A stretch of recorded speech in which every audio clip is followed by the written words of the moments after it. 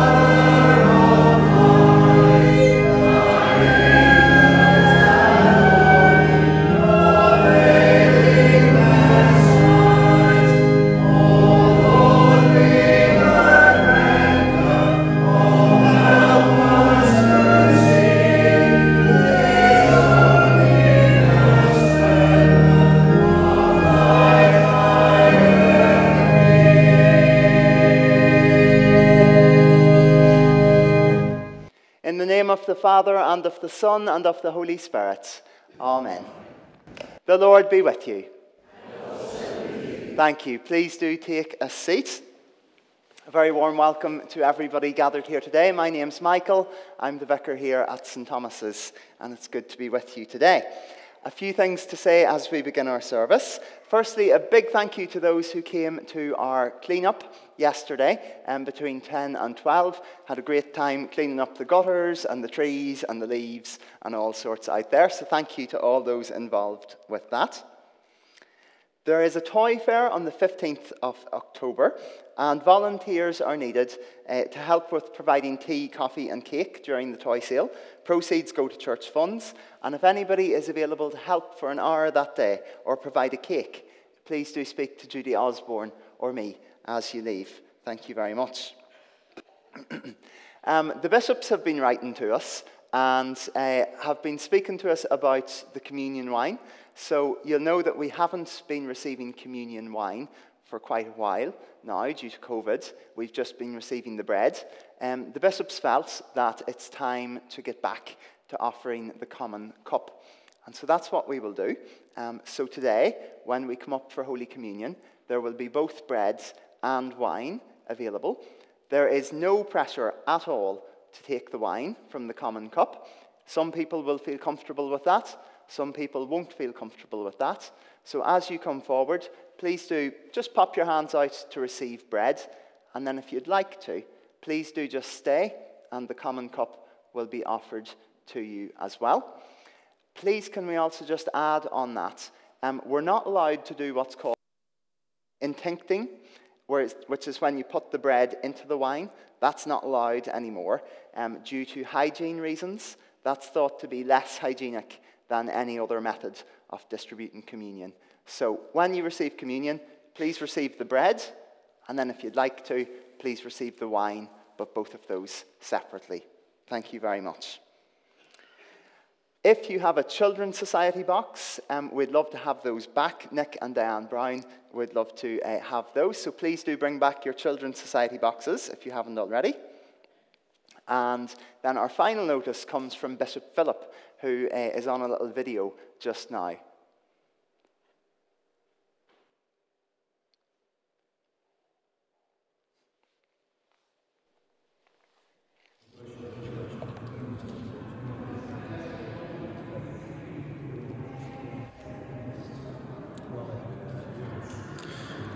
So I'm standing here in Blackburn Cathedral next to an extraordinary art installation made to celebrate 70 years of Her Majesty. Little did we know just a few weeks ago when we were opening it that the Queen was so close to her death. And we're thinking and reflecting back now after the most extraordinary period of mourning. Many experiences that I expect quite a lot of us will need a long time to process them. We've seen beautiful scenes of mourning, of people queuing on the streets. We've seen incredibly beautiful acts of worship and music, times when people have really come together and supported each other. We've seen a smooth transfer of power, and what a gift that is, something never to be taken for granted. And I'm now thinking, what will the legacy of this extraordinary life be? What will be the legacy of the Queen's service? Because my prayer is that many will be inspired by her to make their lives a gift and to give themselves away in service of their communities, especially the poorest. And also, what will be the legacy of her faith? Her Majesty, who was inspired so deeply by this strong, personal relationship with Jesus Christ. I'd love to think that people across Lancashire, across the country, will reflect on what inspired this life of dedication and will explore who Jesus is, what he came to do, and what it means to be in relationship with him today. I'd love to see those two legacies, the legacy of service, the legacy of faith, as we come to the end of 10 remarkable days.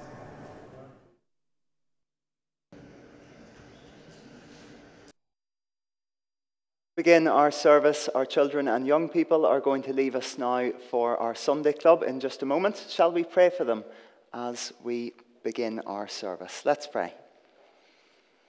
Heavenly Father, we thank you for the life of our church and for all the children and young people gathered here today.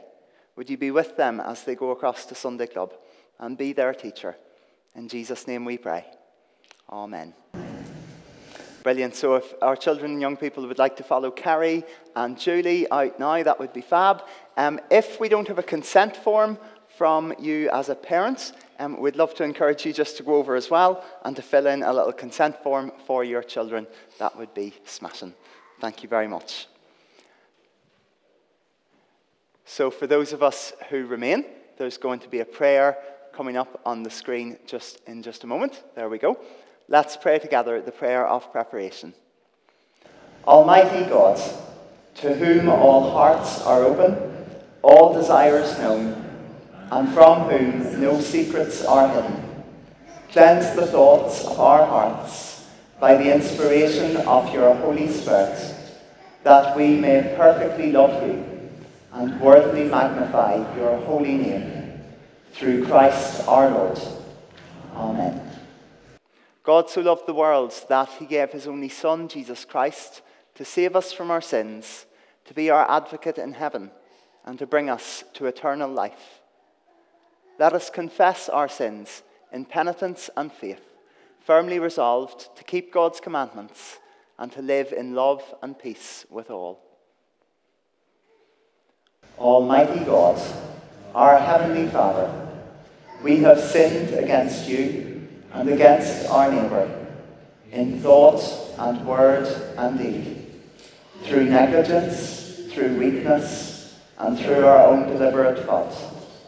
We are truly sorry and repent of all our sins, for the sake of your Son, Jesus Christ, who died for us.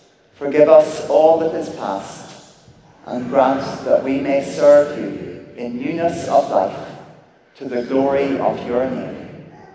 Amen.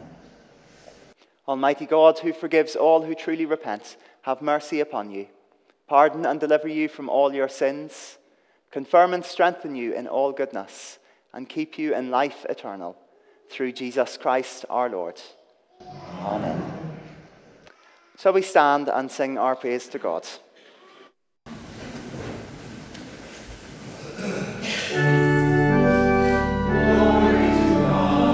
Glory to God,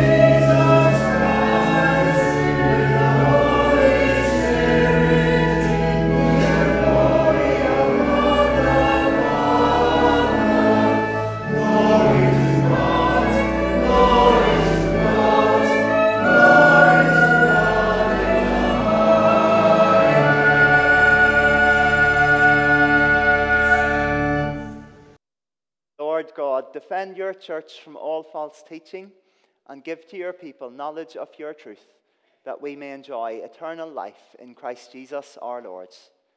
Amen. Please do be seated as our scripture readings are brought to us today.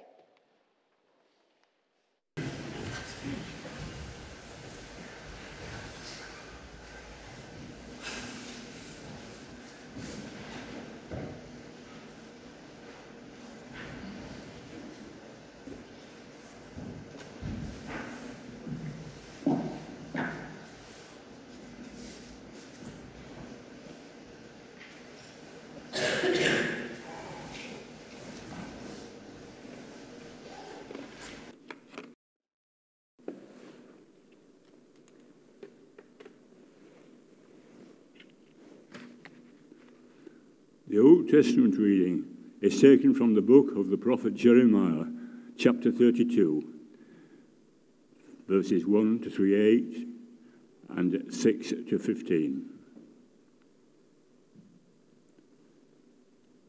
The word that came to Jeremiah from the Lord in the 10th year of King Zedekiah of Judah, which was the 18th year of Nebuchadnezzar. At that time, the army of the king of Babylon was besieging Jerusalem, and the prophet Jeremiah was confined in the court of the guard that was in the palace of the king of Judah, where King Zedekiah of Judah had confined him. Jeremiah said, "The word of the Lord came to me. Hananiah, son of your uncle Shalom, is coming to you and to say, buy my field that is at Anathoth, for the right of redemption by purchase is yours." Then my cousin Hananiah came to me in the court of the guard, in accordance with the word of the Lord, and said to me, buy my field that is at Anathoth, in the land of Benjamin, for the right of possession and redemption is yours. Buy it for yourself. Then I knew that this was the word of the Lord. And I bought the field at Anathoth from my cousin Hananiah, and weighed out the money to him, 17 shekels of silver. I signed the deed, sealed it, got witnesses, and weighed the money on scales. Then I took the sealed deed of purchase, containing the terms and conditions, and the open copy. And I gave the deed of purchase to Baruch, son of Neriah, son of Messiah, in the presence of my cousin Hananiah, in the presence of the witnesses who signed the deed of purchase, and in the presence of all the Judeans who were sitting in the court of the guard. In their presence I charged Baruch, saying, thus says the Lord of hosts, the God of Israel, take these deeds, both this seed deal of purchase and this open deed, and put them in an earthenware jar, in order that they may last for a long time. For thus says the Lord of hosts, the God of Israel, houses and fields and vineyards shall again be bought in this land. This is the word of the Lord. Thanks be to God.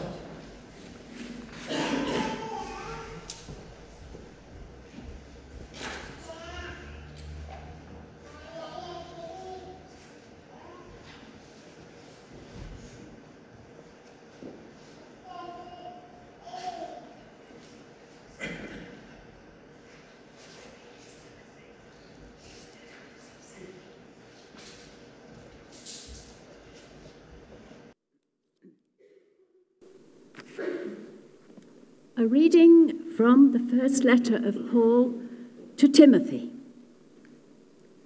There is great gain in godliness combined with contentment. For we brought nothing into the world, so that we can take nothing out of it. But if we have food and clothing, we will be content with these.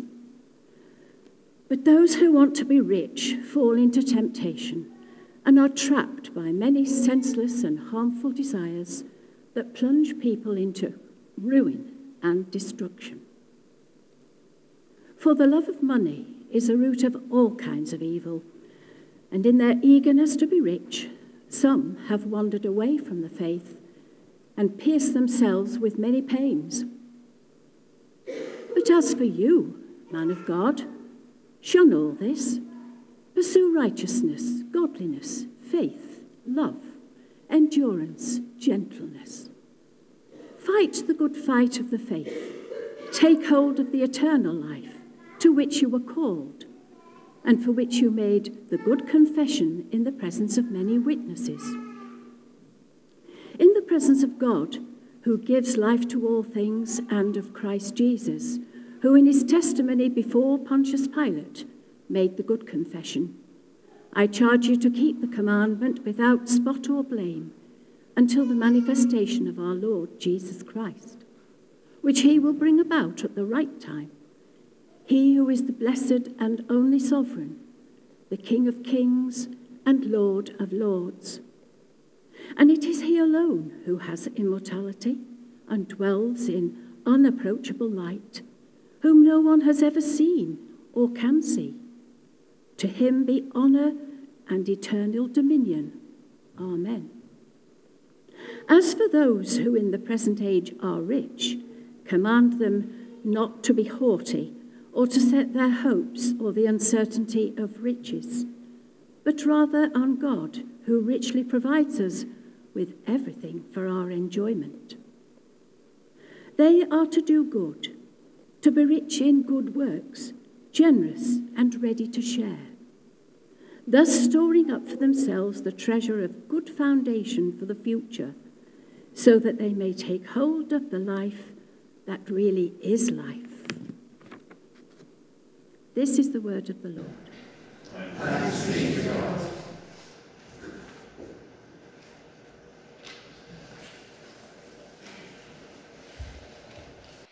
Please do stand if you're able to sing our second hymn. Oh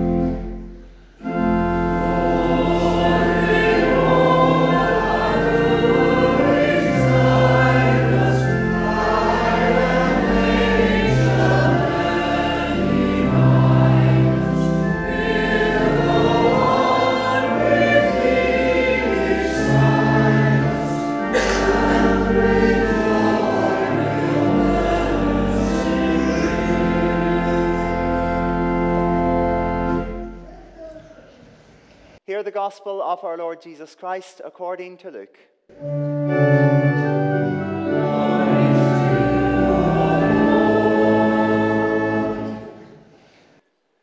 There was a rich man who was dressed in purple and fine linen, and who feasted sumptuously every day. And at his gate lay a poor man named Lazarus, covered with sores, who longed to satisfy his hunger with what fell from the rich man's table. Even the dogs would come and lick his sores. The poor man died and was carried away by the angels to be with Abraham. The rich man also died and was buried. In Hades, where he was being tormented, he looked up and saw Abraham far away with Lazarus by his side. He called out, "Father Abraham, have mercy on me, and send Lazarus to dip the tip of his finger in water and cool my tongue, for I am in agony in these flames." But Abraham said, "Child, remember that during your lifetime you received your good things, and Lazarus, in like manner, evil things. But now he is comforted here, and you are in agony. Besides all this, between you and us a great chasm has been fixed, so that those who might want to pass from here to you cannot do so, and no one can cross from there to us." He said, "Then, Father, I beg you to send him to my father's house, for I have 5 brothers, that he may warn them, so that they will not also come into this place of torment." Abraham replied, "They have Moses and the prophets. They should listen to them." He said, "No, Father Abraham, but if someone goes to them from the dead, they will repent." He said to them, "If they do not listen to Moses and the prophets, neither will they be convinced, even if someone rises from the dead." This is the gospel of the Lord.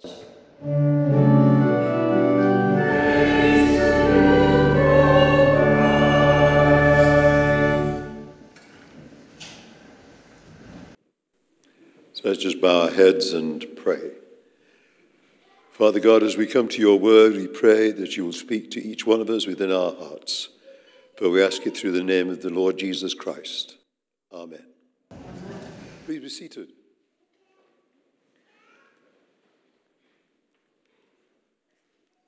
We had the reading from 1 Timothy brought to us, and I want us to have a look at that. But before, there are some other verses which tend to explain better what is happening during that letter that was read to us. So it's from chapter 6 of 1 Timothy.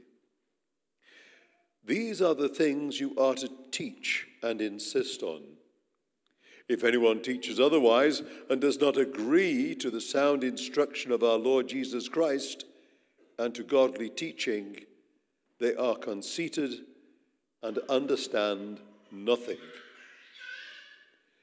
They have an unhealthy interest in controversy and quarrels about words that result in envy, strife, malicious talk, evil suspicions, and constant friction between people of corrupt mind, who have been robbed of the truth and who think that godliness is a means to financial gain."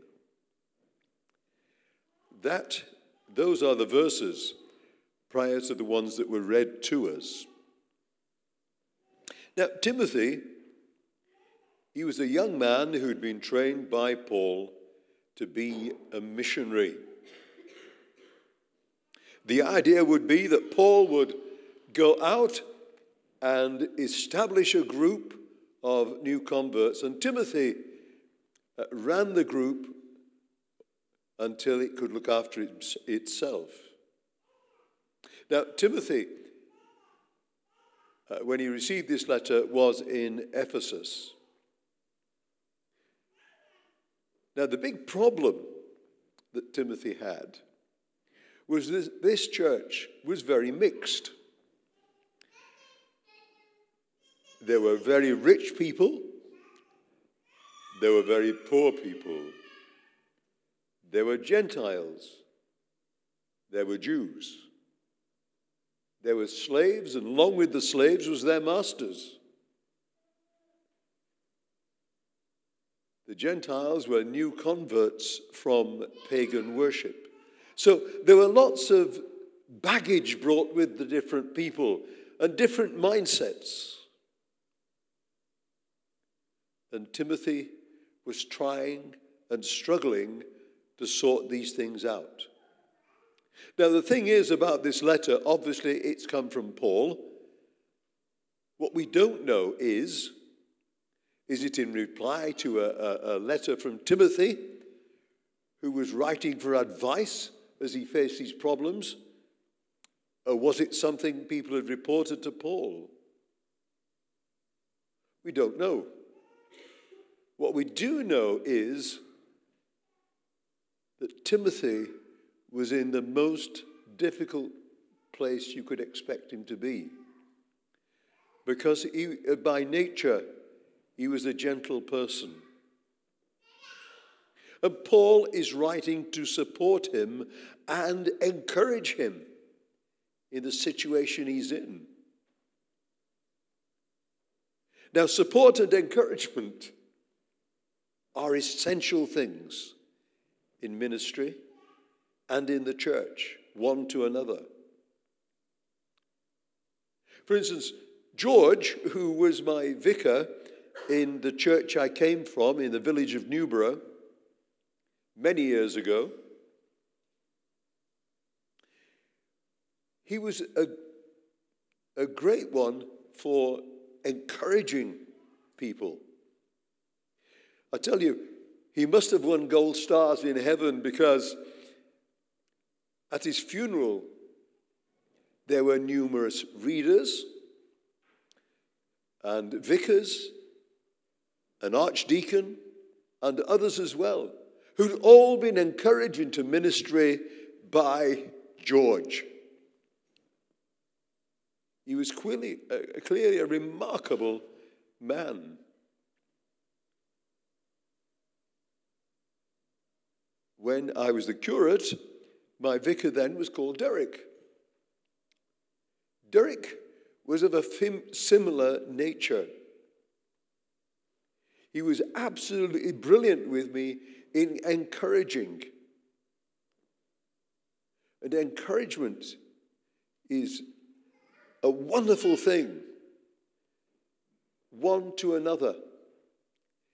It's easy to forget that the person you might be talking to, they might be doing something different, either in the church or elsewhere, and they need encouraging to go forward.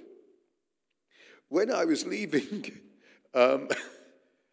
Derek, and we were in Street in Somerset, the last hymn he wanted for us to hear was "Hills of the North Rejoice," because we were coming to Blackpool.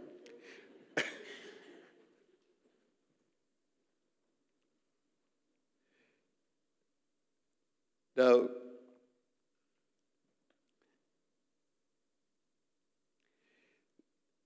I said that our friend Timothy was a young man, and he was facing many problems.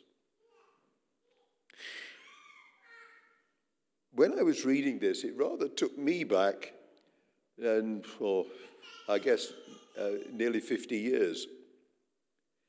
And it was when I was a young man, and I'd been promoted by the company. I was an assistant manager working from an office in Wrexham. But I had a problem. Everybody around me was older than I was. My clients were older. The people I was supposed to be in charge of were older. And me, even though by then I'd been married for 5 or 6 years, we were married quite young. I've still got the same model, it's at the back. She hasn't got time to train another one. But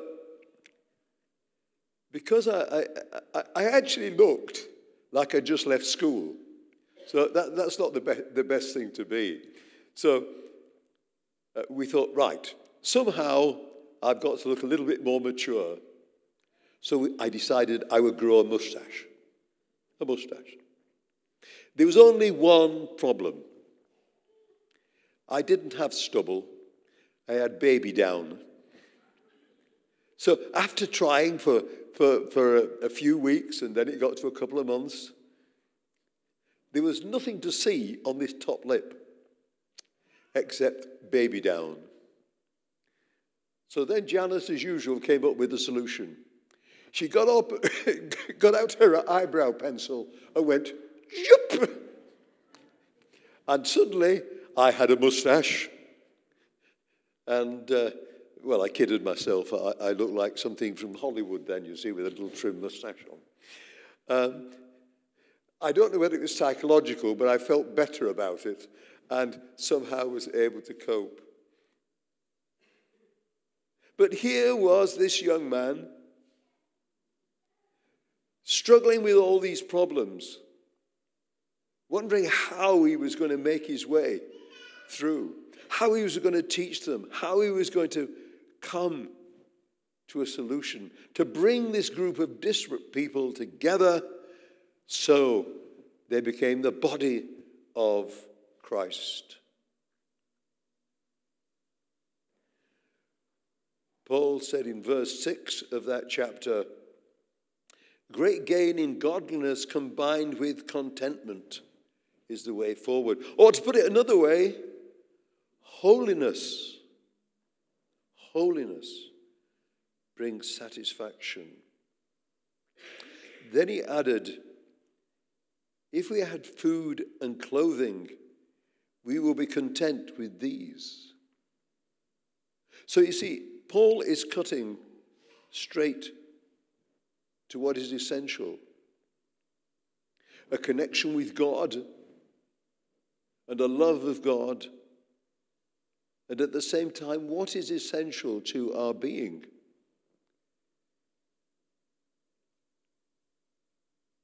In the middle of the words, though, are these: "For we brought nothing into the world, so we can take nothing out of it." We have a common saying, which, much to my surprise, I found out was Spanish. There are no pockets in a shroud. Then Paul goes back to attack those who are abusing their position within the group of Christians. In this case, he was pointing out about those who were wealthy. If you remember, I read out that those who think that godliness is a means to financial gain. Now, coming from a sales background, I can understand where some of these people might be coming from. There's a new pool of possible clients to go to sell your wares to. Well, that's not where they should have been. Paul writes, "Those who want to be rich fall into temptation and are trapped by many senseless and harmful desires that plunge people into ruin and destruction." That word plunge has the meaning of as to be drowned in the sea. And in verse 10, Paul goes on, "For the love of money is the root of all kinds of evil. And in their eagerness to be rich, some have wandered away from the faith and pierced themselves with many pains." You often find that part of that is misquoted. And people say, money is the root of all evil. But Paul says, it is the love of money. It is that love that can become a drug. I was listening to a man who worked in the financial sector of London, and he was a Christian. And he was talking about the treadmill that is there for some people. The more success you had, the higher you got. The more you earned, the more you wanted. It simply got out of control. The goal of achievement became greater than all other needs, including for family. The symbols that they had around them were a reflection of the pursuit of what they saw to be perfection, to what had now become their God. The largest house, the newest car, the sharpest suit, more influence, more power, more divorce, more unhappiness. This was self-destruction. It was literally drowning in a sea of desire over need. When I was involved in the insurance industry, what seems a lifetime ago, I saw the same thing in the 80s. And it was that brought about the crash of the banks also. Now, none of this means that wealth is wrong. Many wealthy men have used their money for good. They have invested in their communities or even created them. For instance, Bourneville, Lever Soaps, both created model villages for workers and for others. The Quakers showed the way in this. Schools, colleges were founded, libraries. John Wesley, that great preacher, was reputed to make do with £24 per annum. If you don't know who John Wesley is, he was a preacher way in the 1800s. So money went a bit further. But he gave everything else away to his maximum earnings, which was £30. But towards the end of his life, he was earning £1,500. But his cost of living had risen to £30, and the rest he gave away. Many wealthy individuals support charities and communities.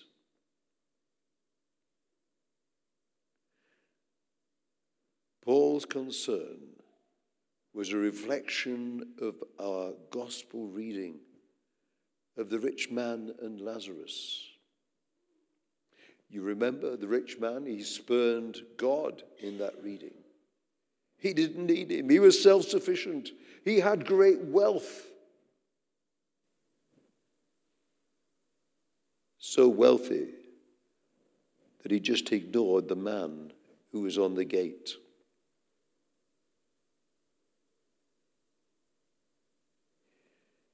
Lazarus, on the other hand, who was completely helpless, he hung onto God.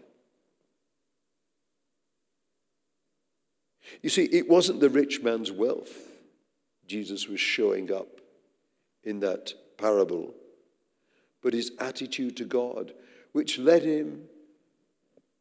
his greed and self-centeredness to destroy him.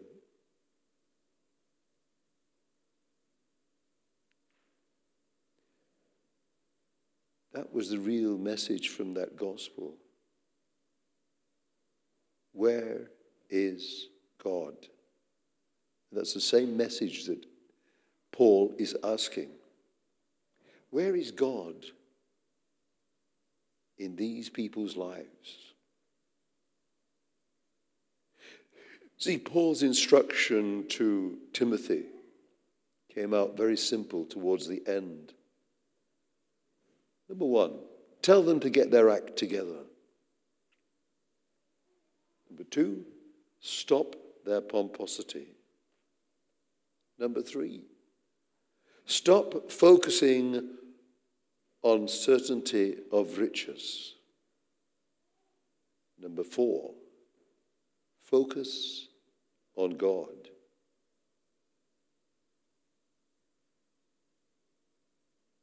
And then they were to do good, be rich in good works, be generous, and be ready to share.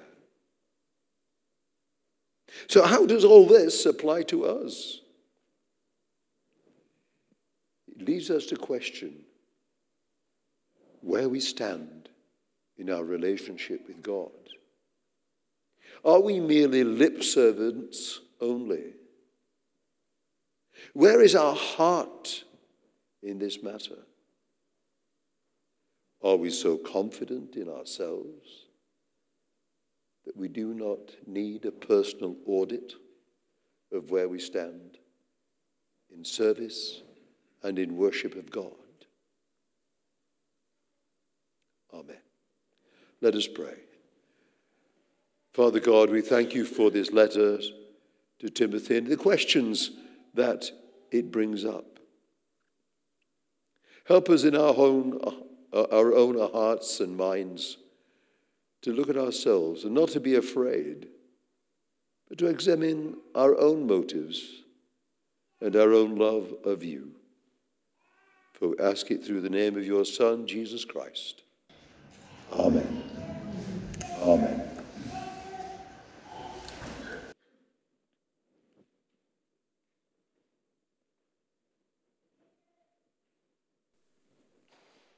Well, thank you very much, Evan. I don't know if you're aware, but priests never get to retire. They just stop getting paid.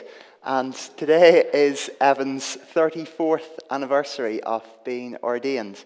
And so in recognition of that, Evan, I've just got you a very small but extremely tasty present. And thank you on behalf of us all for all that you do for us here at St. Thomas's in retirement and have done for a long time, and at your previous parishes as well. Thank you very much.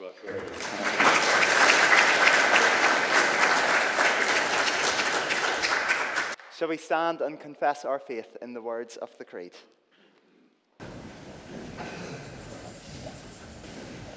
We believe in one God, the Father, the Almighty, maker of heaven and earth, of all that is seen and unseen. We believe in one Lord, Jesus Christ, the only Son of God, eternally begotten of the Father, God from God, light from light, true God from true God, begotten, not made, of one being with the Father. Through him all things were made. For us and for our salvation, he came down from heaven, was incarnate from the Holy Spirit and the Virgin Mary, and was made man. For our sake, he was crucified under Pontius Pilate.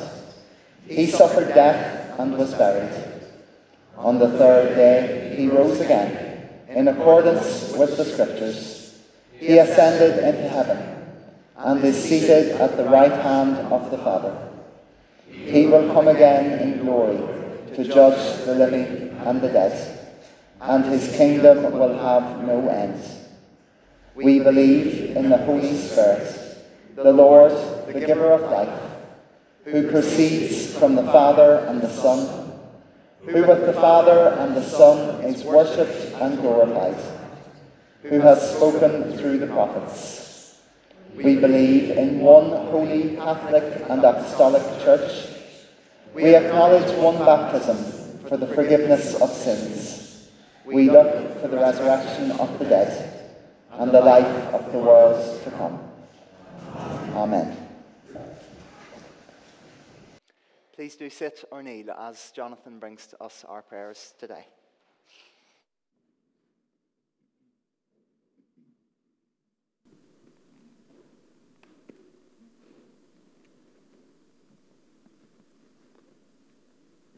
Lord, we come to you in humility. Fill our hearts with your love. Lord, we ask you to guide all your servants who work to share your good news, bishops, priests, and deacons. And as the Diocese of Blackburn searches for the next diocesan bishop to follow Bishop Julian, we ask that you will grant those who will make decisions the gift of discernment, so that your will may be done. In our own parish, we thank you for the work of Michael, Catherine, and Evan, and we pray that you will encourage them in leading us in faith and worship. We bring before you all those involved in leading our worship each week at the 10:30 communion service, with our Thursday communion service, and at our newly established 4:30 service. Lord, grant your servants knowledge and a true understanding of your word. Help them to know your will. Encourage them and give them the strength and confidence to live out your love in their actions, that your kingdom come. Lord, in your mercy. Today, as we hear the story of the rich man and Lazarus and read Paul's letter to Timothy, we are reminded of how easy it is to be self-absorbed in our own world and ignore the troubles of those around us. Loving God, we are often so busy in living our own lives, achieving the next goal, sharing our lives with friends, celebrating success, we grow blind to those in need. Gradually, they become invisible. Lord, make the scales fall from our eyes so that we see you in the poor, in the needy, and reach out to them in love with all that we have. Lord, in your mercy. As we hear the story of Jeremiah and his purchase of land occupied by the Babylonians, land that seems worthless, we also hear God's message of hope and the promise that the land will be restored. Father, we are so often weak when our faith is tested. We ask you to strengthen our trust in you in the certain knowledge that your Son Jesus died to save us from our sin. Lord, our faith is often tested, and we are often in a turmoil of believing and doubting. We step out in faith, but then lose our nerve. Help us to see that faith is not about having the strength to hold on to you, but having the humility to be held. Lord, in your mercy.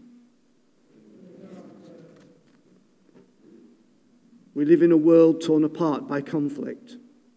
Send down your wisdom, Lord, upon all those in power so that they might seek peace, not conflict. We think today of the people of Ukraine who are in the midst of a terrible war. Lord, reach out into the hearts of the powerful. Tell them that peace is not a rampart of gleaming missiles or grateful poor receiving food from trucks, but the shouting of children at play, the babble of tongues set free, the thunder of dancing feet, and a parent's voice singing. Lord, in your mercy. Father, we hold in our hearts all those who are troubled, those who are sick, and those who are grieving.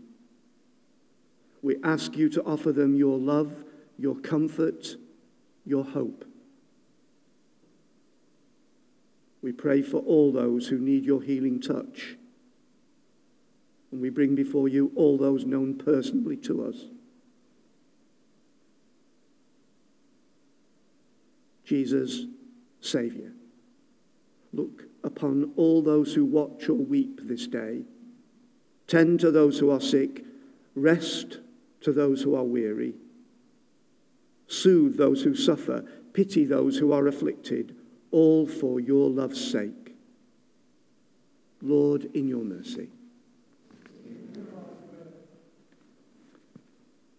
A week ago, we witnessed the funeral of Her late Majesty Queen Elizabeth II and rejoiced in her life of service. Let us call to mind all those who have died and those who mourn their loss. In the sure and certain knowledge of eternal life won for us on the cross, we give you thanks for all those we love but see no longer, who through their presence or through their deeds of love has brought us joy and laughter and enriched the world by their lives. Lord, in your mercy. Lord, we come to you in humility. Make us whole. Merciful Father, accept these prayers for the sake of your Son, our Saviour, Jesus Christ.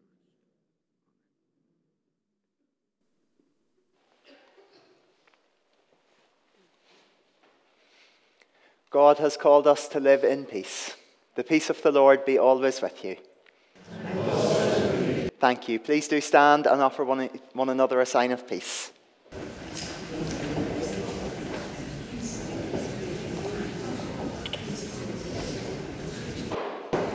Peace be with you. Peace be with you.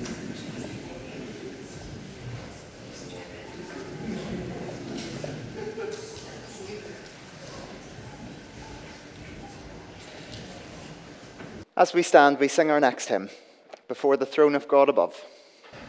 Amen.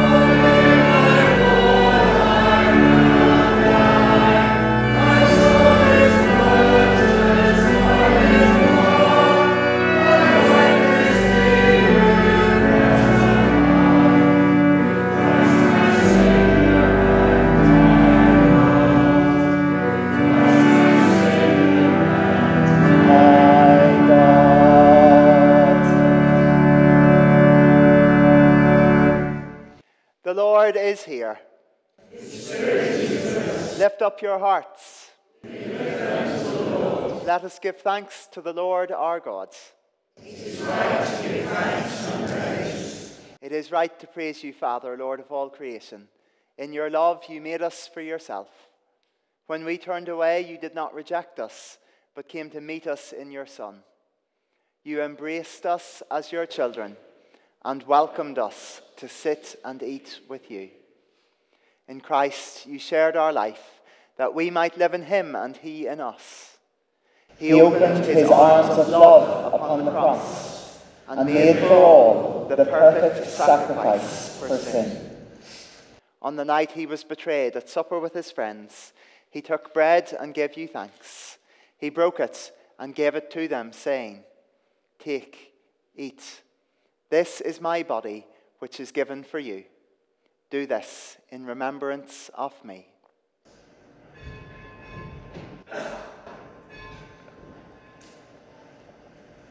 At the end of supper, taking the cup of wine, he gave you thanks and said, "Drink this, all of you.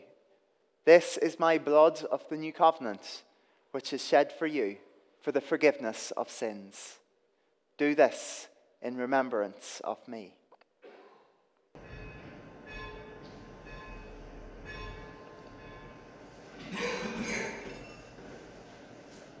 As we proclaim his death and celebrate his rising in glory, send your Holy Spirit that this bread and this wine may be to us the body and blood of your dear Son.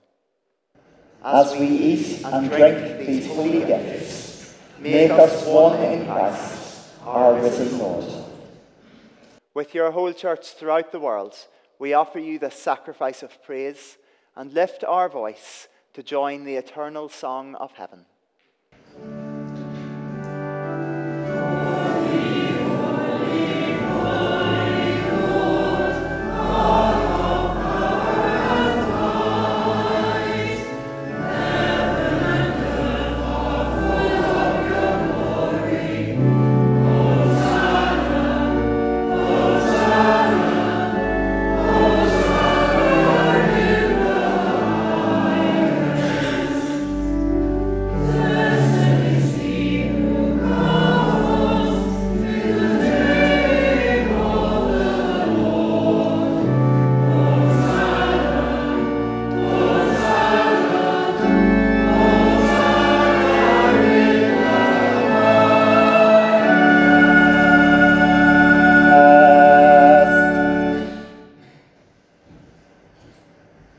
Please do take your seats again, and as our Saviour taught us, so we pray. Our Father in heaven, hallowed be your name. Your kingdom come. Your will be done, on earth as in heaven. Give us today our daily bread. Forgive us our sins, as we forgive those who sin against us. Lead us not into temptation, but deliver us from evil. For the kingdom, the power, and the glory are yours, now and forever. Amen. We break this bread to share in the body of Christ. Though we are many, we are one body, because we all share in one bread.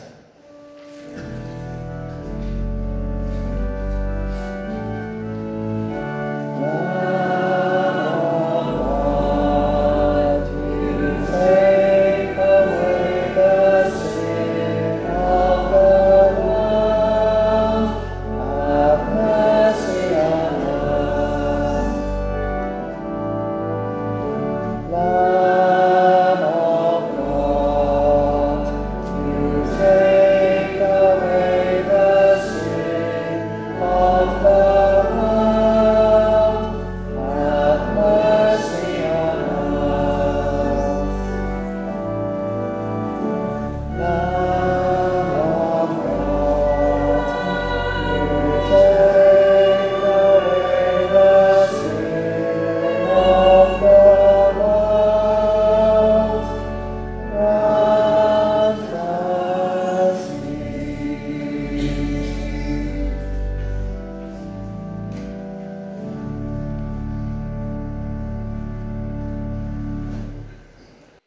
In just a moment, you'll be invited forward to receive bread and possibly wine. Please don't feel under any pressure to receive the wine. Nobody will be looking or judging or passing comments on whether or not anybody chooses to or chooses not to. Draw near with faith.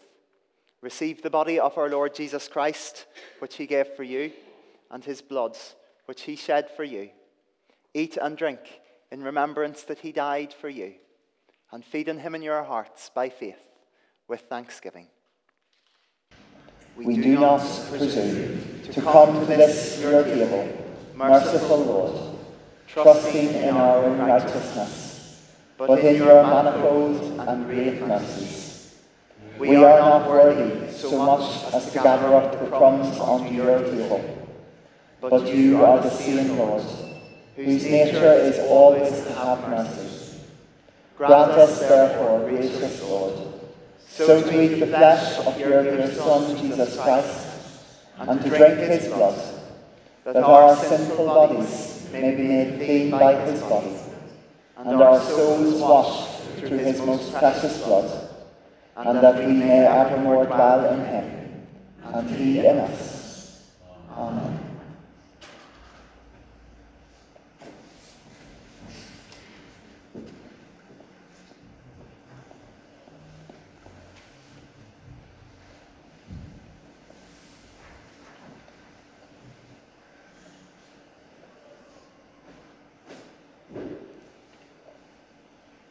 The body of Christ.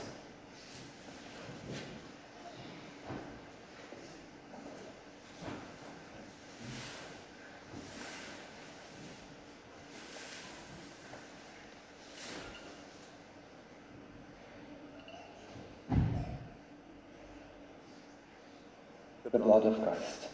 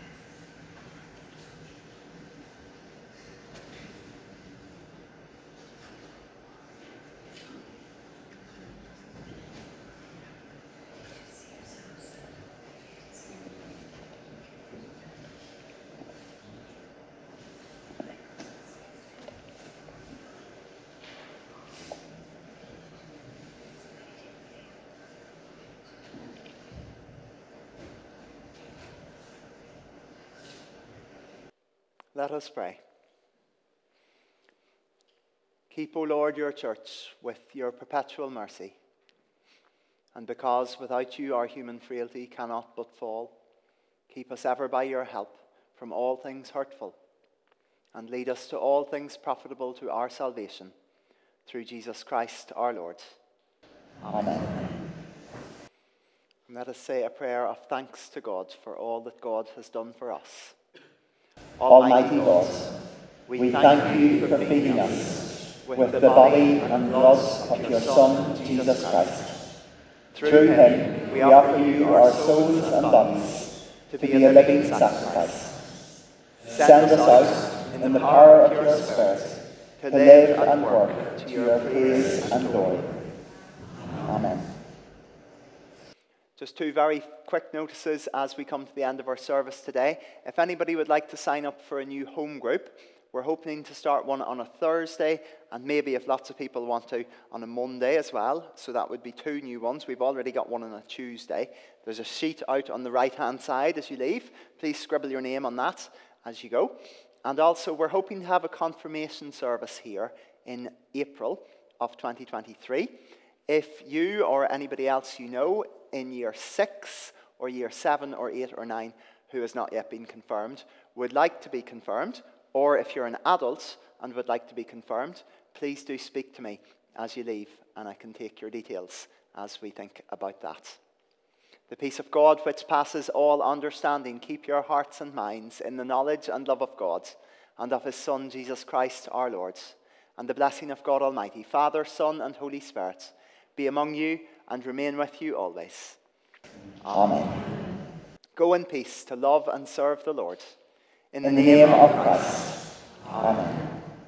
Let's stand and sing our magnificent final hymn, over 1,000 tongues to sing.